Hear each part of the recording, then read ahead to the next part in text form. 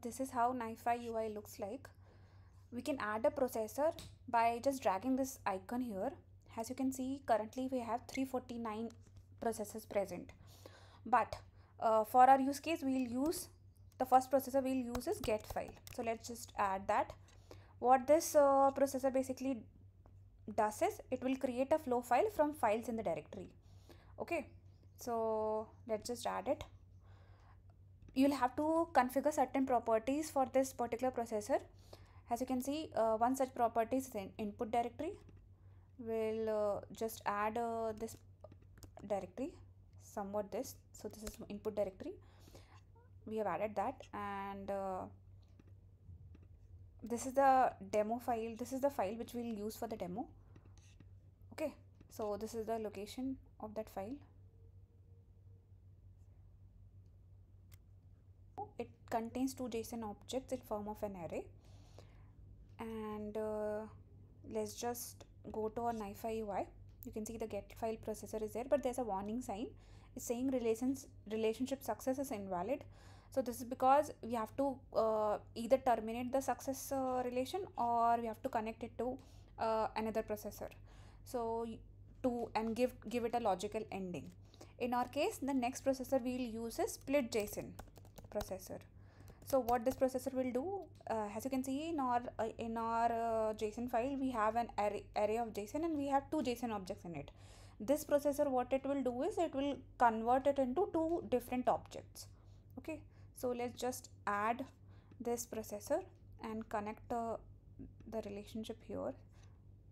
As you can see, the relationship is now connected. Now the warning sign is gone, and you can go ahead and start the processor. So let's just copy a demo file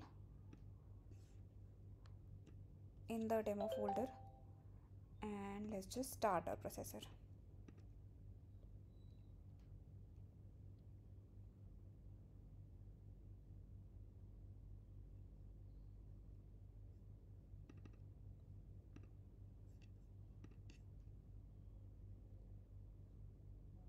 Okay, so you can see you got one success file.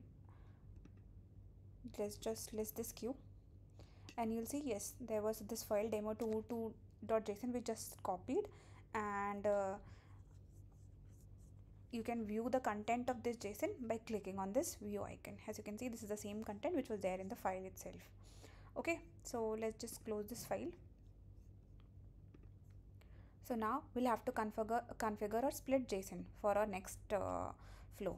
After splitting JSON for a demo, we will be publishing it, we'll transforming it by Joel transformer to a different JSON.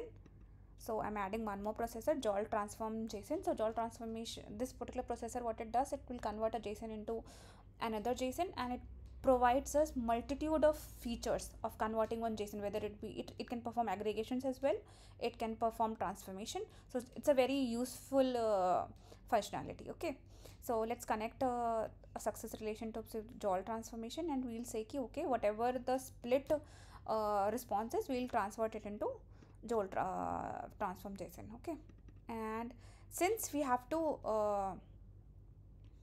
configure some. Okay, so we have our split JSON processor here. As you can see, it's showing it's invalid. We have to configure certain properties.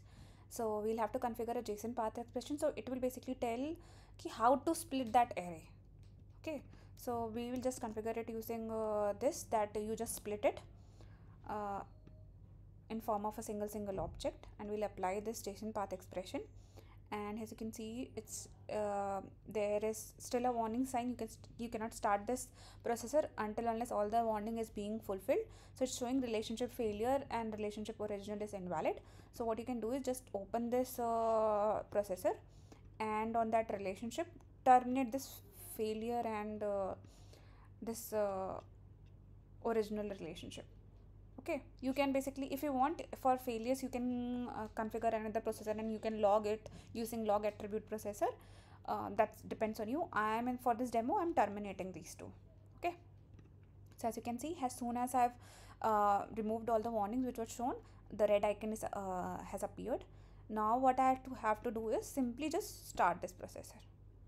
Okay. Meanwhile, you can see there is this uh, jolt transformer also is showing certain warnings. As you can see, the first warning is the relationship. For failure we can terminate. For success we'll simply add one more processor, that is publish Kafka processor.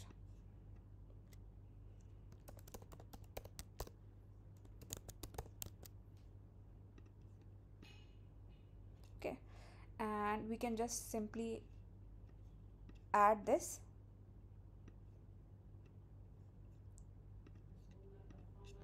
By connecting the success relationship, and meanwhile you can see this we got the split record, and it took some time because the yield duration was 1 second. You can reduce it. Okay, now let's just view what is there, what content is there. Just list it. You can see there are two attributes occurring, flow file attributes occurring from it, flow files occurring from it, and you can view each of them.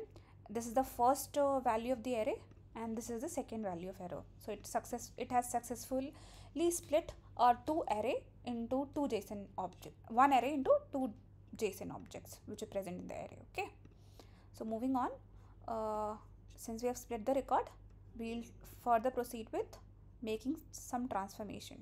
Okay, so we'll configure this jolt transformation. As you can see, still warning sign is being shown because we have to specify what kind of transformation is needed, and you can do that by simply going to properties file, and you can just click on, you can either have this jolt specification here, or you can simply click on advanced and write your specification. See, we have a warning sign on our jolt transform JSON still. Now this is because we have not specified the specification or the kind of transformation which we want for a JSON. For this what we can do is we can simply open this properties file, and we can either specify, we can just click on this advanced icon here, and you will see a jolt transformation DSL is mentioned, that is chain, and you can mention the jolt specification. For our use case, what we are doing is we'll mentioning this, or JSON is this object, right? So we'll just copy it from here, and we'll put the input here, and first we'll validate the specification. The specification is valid, and then we'll transform. As you can see, this was the input JSON, and this is the output JSON. This is what that will happen once you configure this specification. Now just save it and just close this. As you can see, as soon as you have updated that invalid configuration thing, this red icon has appeared. Now you can simply start this processor.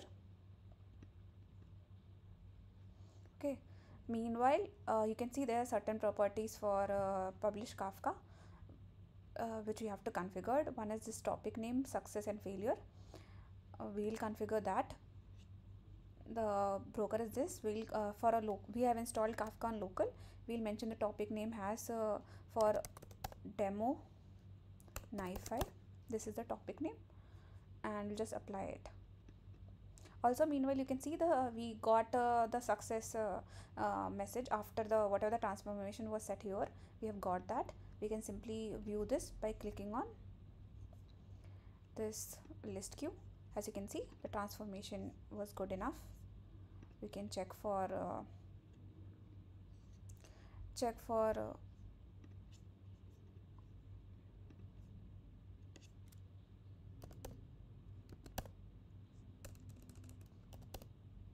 okay, that is publish Kafka, and as you can see, there is still a warning sign. Topic name is required. Oh, I guess we configured it, but we forgot to save it. So we'll apply it, and as soon as we apply this, warning sign is removed and a red icon is there. We have created this topic, and it's there. We'll just start hearing this. Okay, so as you can see, we have opened a consumer. Now let's just start this. Okay, so within 1 second we'll be able to hear whatever was in the queue. Okay, so this was there and it got successfully published to Kafka. Okay.